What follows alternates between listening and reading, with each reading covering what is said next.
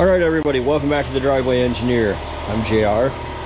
This is my 1988 4runner. You guys probably remember. I think it's super cool. It's getting an OM 617 turbo diesel. I brought it down today. The engine's not really ready to put in, but I thought that I could probably get started by making some mounts and stuff. So I cut the core support out so that I can pull the engine and trans in one piece. This is a Mercedes radiator that I'm going to try to use, and the reason for that is if I use the Mercedes radiator, I can use stock Mercedes hoses. I've cut the 22RE mounts off the frame. I've done some preliminary measurements. If I give myself 4 inches in front of the firewall, or in front of the engine, if I give myself 4 inches clearance to the radiator, I'll wind up to the back bolt of the engine mounts.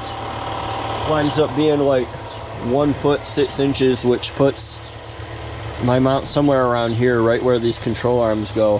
So what I'm going to do is grind these flat, and I'm going to put an oversized flat piece of flat stock on here. I have that big piece back there. I'll put an oversized piece of flat stock on there and probably pick the engine up and set it in here and see where it lands as far as clearance, all this stuff goes. I'm pretty sure the steering stabilizer is going to have to go. I've notched the pan, so the pan should sit up in this area, but it's all in flux. We have a plasma cutter, we have a welder, we have grinders, we have sawzalls. We'll figure this out, so I'll bring you guys back.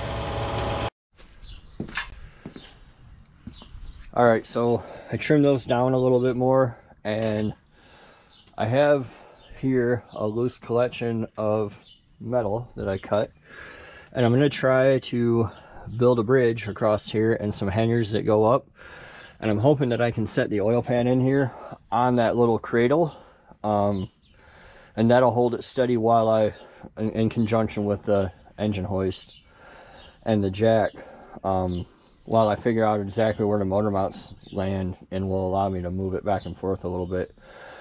I give it a little stability and some semblance of safety, I hope. So I'm going to get started tacking that stuff together, and I'll bring you guys back.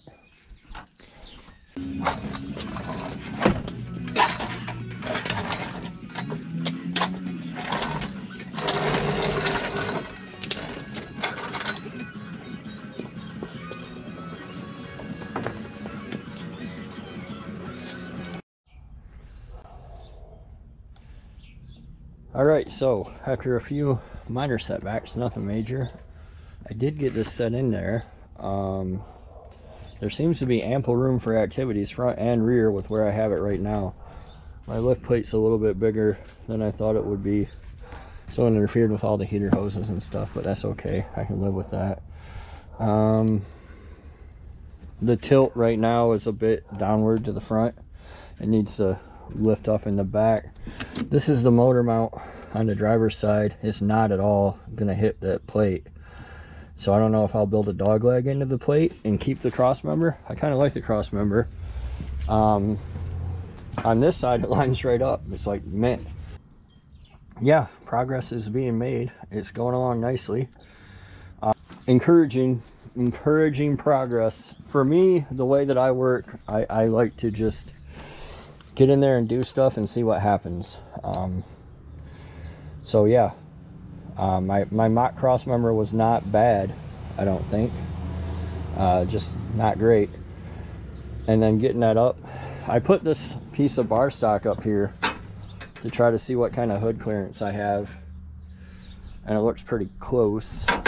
I'm not opposed to having a scoop on it though.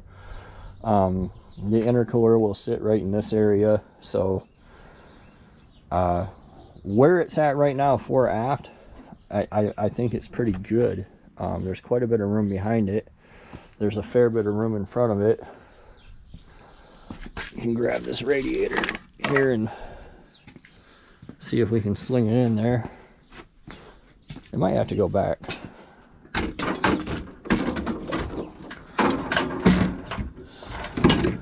Yeah, might have to go back a little bit.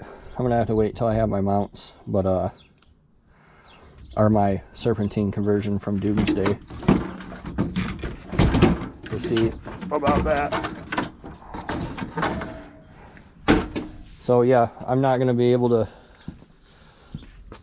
even begin to build mounts today or this weekend, but that was fun just to get it in there. And it's actually fully sitting on that boogered up cross member too. I just have the chain there for safety.